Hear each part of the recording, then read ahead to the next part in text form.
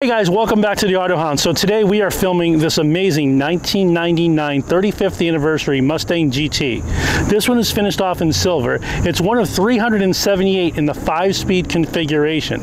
This car has 260 horsepower and 306 foot-pounds of torque. So it pulls pretty heavy off the line.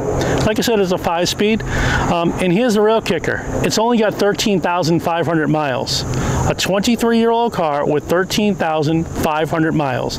Think of that. This thing is a time capsule. If you put this in a Ford dealership right now, you could sell it for almost a new car. It looks spotless. It is spotless. So we're going to go do a full tour of the car, and then at that point we're going to go out and go for a quick ride. This has a few special features, including the honeycomb grille down here in the bottom, and also the non-functional honeycomb fake grille at the top. You can look down the side of the car, right down there, and on both sides it has a fake inlet for the honeycomb grille. Also, it has the really cool 5-spoke wheels. I love these wheels. I think Mustang really should have done more of these type of wheels, but this is pretty much a nice custom car. Take a look here. This is the 35th anniversary badge. And coming up from the side of the car, just look how beautiful it is. It's flawless. It's got the nice little mud flaps on it, and he's also got the tonneau cover on the car.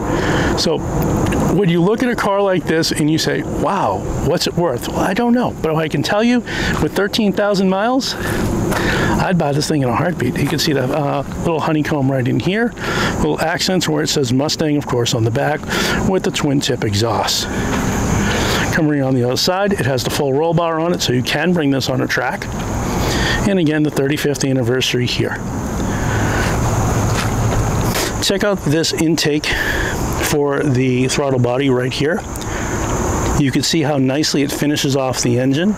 Now, they didn't do a lot of plastics on the top of the engine, but they did make the engine look fairly neat. This is before plastic was really a thing in engine covers and whatnot. So you can really get at everything and be able to work on this car. So you can see how clean the engine is, even in the back against the firewall. Everything is spotless. Everything is original with the exception of this piece right here. So that is the underhood of the vehicle. So here's the trunk of the car, and the owner has the original 35th anniversary Mustang model, the Mustang Chronicle, reborn to run on a 3D disc set, which I think is amazing. And there's also a letter welcoming the buyer to the Ford family. So this is in the original Ford box, as you can see, with the Mustang logo on the top. It said Ford Mustang Program Headquarters, and they're on Halo Ave in Troy, Michigan. So they bought the car right at Ford, and they designed it with them. So this is a full custom spec car. Again, one of 378 in the world in the 5-speed configuration. So now we're going to get inside the car and check it out. On the door panel, you can see where the window switches are, of course, here and here. So windows up, down, you can lock the windows, unlock the car, and of course the mirror adjustment. These cars didn't have a lot of features in the 1990s. More features came in on the newer cars, of course, and they're kind of more creature comforts. However, this is pretty much spec'd out the way it would have been. Look at the interior. The seats are black over silver with the Mustang on here. It has the tonneau cover, which is painted to match the color of the car. It does have a very small back seat, which I will not get into. And you can see down here on the floor, Ford Mustang 35th anniversary. So Ford decided to put the seat adjustment in the very front of the seat to adjust it, push it forward, backward, up, or down. Has lumbar support, and the looks like an inflator in the back for your actual lower back. Over here you have some lights. You can set the parking brake, and it has a nice the cigarette lighter right here, and this piece comes up. Right here is the center console. It's pretty deep. It's got a little golf ball in there. Hey, I love golf. And over here, look at that. That says Classic Design Concepts Incorporated. So getting into the car, Oh my God, these seats are so comfortable. Wow. So here's the dashboard. It says 35th anniversary on it with the, looks to be a silverish white finish. Very nice. It has both the cassette and the CD player out of two separate areas, and another cigarette lighter adapter, and also has a glove box, which is fairly small but nice and usable. So let's go over the features of the car a little bit more. So taking a quick tour of the gauges on the dashboard. On the left side, of course, you have the engine fuel, the temperature, the speedometer, the tachometer, the voltage, and of course the oil pressure. Down below, you have all of your little warning lights. On this side over here, here's your rear defogger, and these are your lights. Pull them out, push them in. Pretty straightforward. Over here behind the steering wheel, you have your windshield wipers and your directionals, and this little button right here pushes the steering wheel up and pushes the steering wheel down. Over here is the key. So when you take the key out, you have to push this button right here. Push that and the key comes right out. Over here we have very simple, easy to use climate controls. Low to high, cold to hot. AC, floor, mix, whatnot. So all of that is very standard. You look at this car and you're saying, okay, this is really, really nice. Remember, this is a 2000 or 1999 car. They still haven't come to full fruition when it came to building cars out with extra luxuries on it that we're used to today with Bluetooth and all that. Over here, you get the little reading lamps that turn on and off underneath the light, and the dashboard, or these right here, the sun visors. Both of them have mirrors with lights on them. That is the inside tour of this car. I gotta tell you, the seats I'm in love with. They're so comfortable. This plaque is from Ford. It tells you all about the VIN number, who it was built for, why it was built, where it was built, the date and the time. The build sheet was issued on 6/14/99, and it was assembled and completed on 6/15/99. It took them 1 day to build this car, whereas I'm waiting months for my car from Ford, but I won't get into that. This is the V8 4.6 liter, 281 cubic inch engine, and it is quite the powerhouse. So if you take a look again, there are only 378 5-speed convertible silver ones in the world. Very special car. So this is an exact replica model of the 35th anniversary, including the silver seats. It's still in the original plastic, so I'm not going to unwrap it. A lot of people will be tempted, oh yeah, let's just take it off. There's no way I'm going to unwrap this. It looks too nice.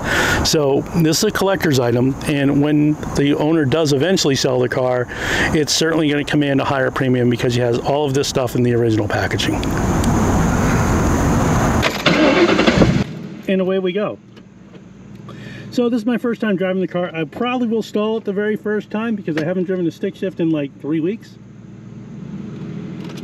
And I'm gonna put the thank you. Co-pilot. So I have the owner of the car with me right now. He's not gonna get on camera, just, well, you know, camera shy. But Mike, can you tell me a bit about the car?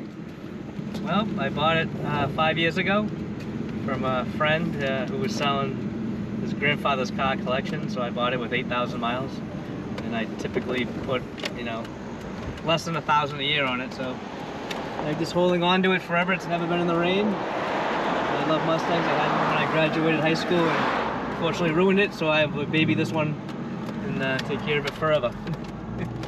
Well, I can certainly understand that. A car with only 13,000 miles, especially that's 24 years old, is pretty impressive. So my initial impressions of the car, it drives like an early, you know, late 90s, early 2000s car. It has good feel to it. The stick shift is amazing. It is so nice. It's got the nice chrome shifter, which was an option for these cars for the 35th anniversary. So whoever built it, they did it right. And it feels solid. It feels really robust and easy to drive. The clutch doesn't hang up at all. It's a little high, but that is a Ford thing. And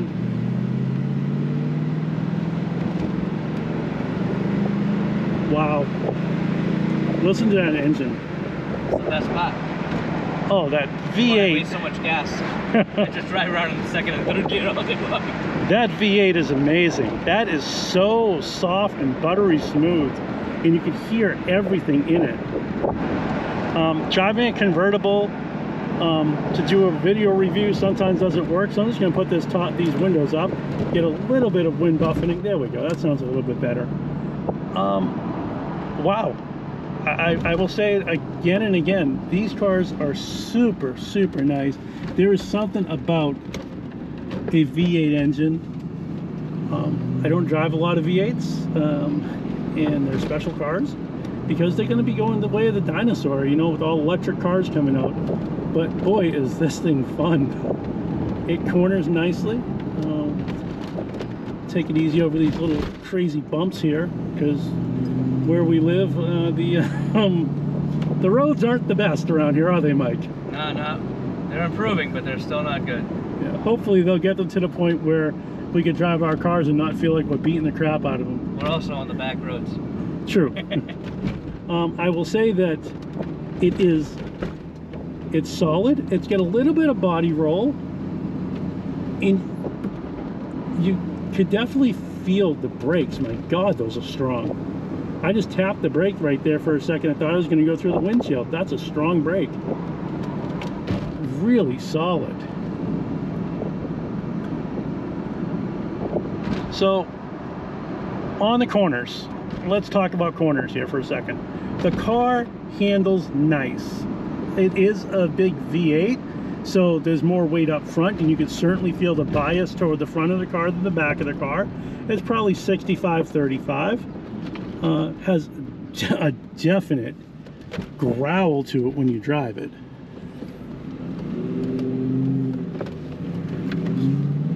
And it's got a strong clutch. This car is made to go. You could hear everybody else on the road, and this car is just throaty and growly and vicious. I can't wait to get it up on the highway. Your overall impression from when you bought the car to now, has it changed? No, I love it just as much, and now that I got I had the original tires on it. About a month ago I got new tires. They just got a little bit crack on the edge, but now I love it even more because now it handles much better, and you know, it doesn't feel as hairy on the corners. So I've always loved Mustangs. So. That's a good thing. Yeah. Hairy on corners is bad. Yeah. At least that's what I've realized. But it's never been. I don't drive it in the rain, so it's always dry pavement. But that helps, right? Oh, absolutely. you know, I was saying it on the video introduction earlier, Mike, and what I think is super important is that if you were to sell this car, you would get such a premium on it because it has everything with it. It's the original everything, with the exception of the tires and the intake. And that, even with the intake, it looks so nice. It's really clean. It's super buttoned up. Yeah, I try to take good care of it. If I did ever get rid of it, which I haven't really thought much about it, it would be for my favorite car, Corvette Z06. Oh, if anybody's looking to trade. If anybody's looking to trade, Mike, send me a direct message. Obviously, be a little bit of cash involved, but you never know. These cars have come up so much in value, especially the ones with such low mileage. 13,768 miles on this car right here. That's brand new. It drives like a new car. It feels like a new car. It corners.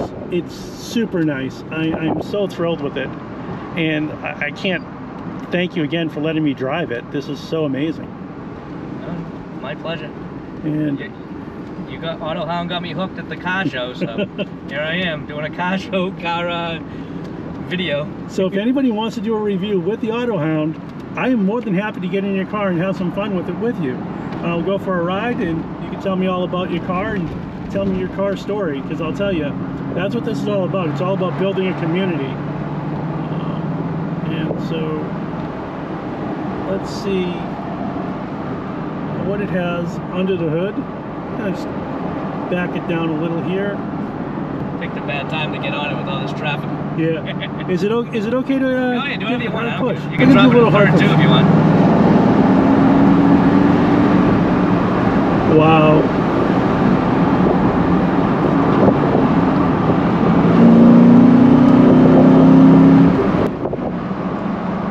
Different than the Porsche. Woo. More like mechanical, rudimentary, this is style. So nice. It feels not as technical and fancy.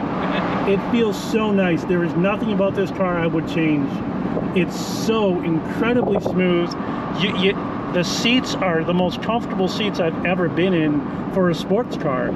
Now today's sports cars, you get in them. You drove my car, and the seats are as hard as rocks. Yeah, but they're air conditioned. This is true. They are air conditioned. These are not air conditioned, but they're super comfortable. So overall impressions after driving the car now for a little bit, I will say I love it, and I kind of want one now. And that's the problem with my life, is I want too many cars and never buy them. You have to build a bigger garage. That's the problem. So we're going to do one more hard pull here.